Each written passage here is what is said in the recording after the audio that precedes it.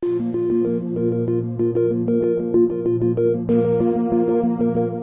Weizmann Institute of Science is located in the town of Rehovot in the state of Israel.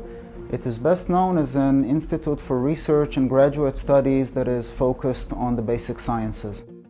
The Department of Materials and Interfaces brings together researchers from a variety of backgrounds, including physics, chemistry, and material science, and is best known for interdisciplinary research in a collaborative spirit on all aspects of matter, including hard matter, soft matter, living matter, and is also unique in its focus on the properties of interfaces between different phases of matter.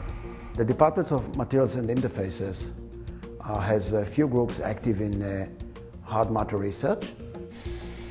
20 years ago, I discovered the new nanomaterials, which are called inorganic nanotubes and inorganic fullerene-like structures. These structures are analogous to the carbon fullerenes and carbon nanotubes. These nanomaterials are superior solid lubricants. Namely, they behave like nano ball bearing in certain way and provide lubrication under extreme conditions. These materials have been commercialized now as solid lubricants. There are now 1 or 2 companies that are involved in synthesizing them in substantial amounts and in using them as solid lubricants.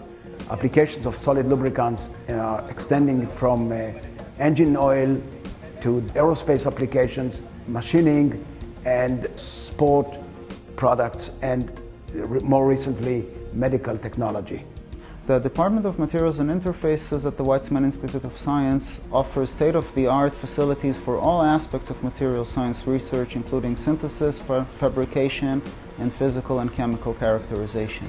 Our Nano Center has grown a lot during the last few years.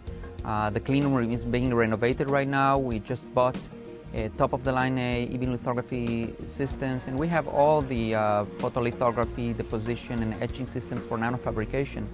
Our department has a long history of pioneering in several fields of nanoscience and nanotechnology, some of them even before we talked about nanoscience and nanotechnology. Most groups work on nanowires. They grow them vertically from a surface or in a gas phase, so that later, if they want to make a circuit out of them, they have to harvest them, disperse them, then lay them down in a line way by different methods. We just grow them horizontally in a perfectly aligned way, so they are in the right place, in the right orientation, and with the right length to make a circuit or any functional nano device. Part of the philosophy of the department is that it fully recognizes theoretical and computational research to be essential in the study of materials. We take great pride in the interaction between theory, computation, and experiment. The research areas I'm involved in involve mostly soft matter. Soft matter includes a huge range of materials, including the materials that we are made of, biological materials, our cells, our tissues, our bones, and understanding soft matter is important both for technology and for biomedical applications as a result. We have identified materials that can lead to enormous reduction in friction.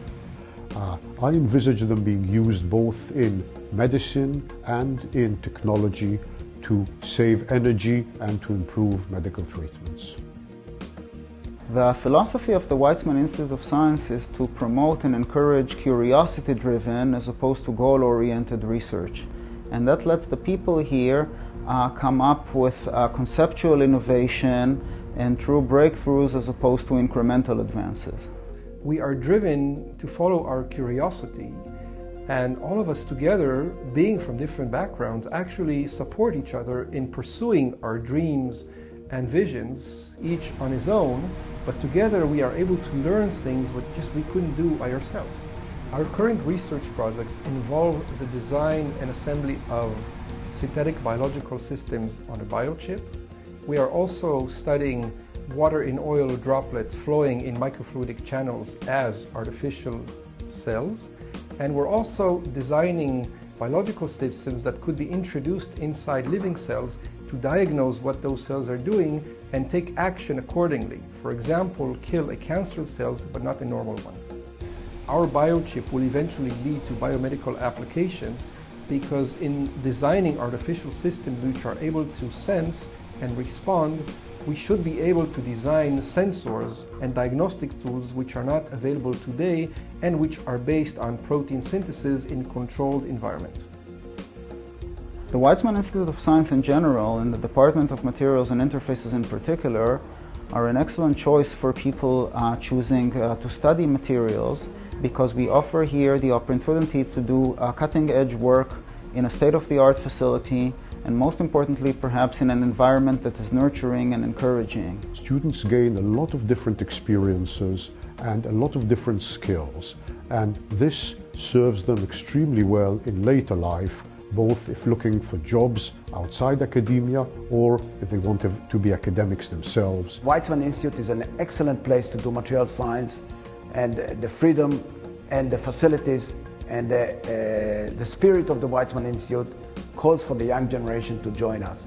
My vision for the future of the department is that it will sustain and enhance its position as a nationally and internationally leading department in the field of material science, with a strong emphasis on curiosity-driven research and on the basic science of materials.